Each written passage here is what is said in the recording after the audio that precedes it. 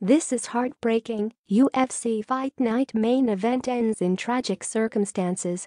US fighter Curtis Blaydes may have secured victory over British rival Tom Aspinall, but the bout ended in heartbreaking scenes. Nobody wants a main event to finish like this. American UFC fighter Curtis Blaydes has claimed a first-round TKO victory over England rival Tom Aspinall at London's O2 Arena, with the bout ending in heartbreaking circumstances. Just 15 seconds into the highly anticipated heavyweight contest, Aspinall caught Blaydes with a leg kick before the British star stepped back and dropped the canvas in agony, clutching at his right knee.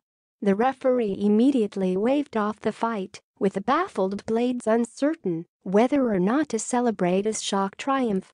Aspinall, meanwhile, rolled on the deck in utter agony as medical staff rushed into the octagon, having suffered a suspected MCL injury.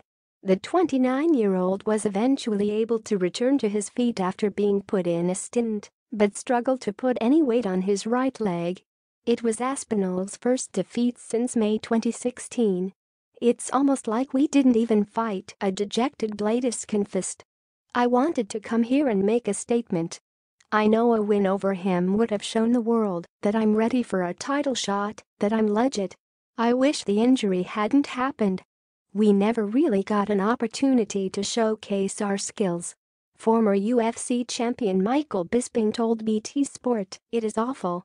I had a quick chat with the doctor, and he thinks it's the MCL. It's an extremely agonizing injury.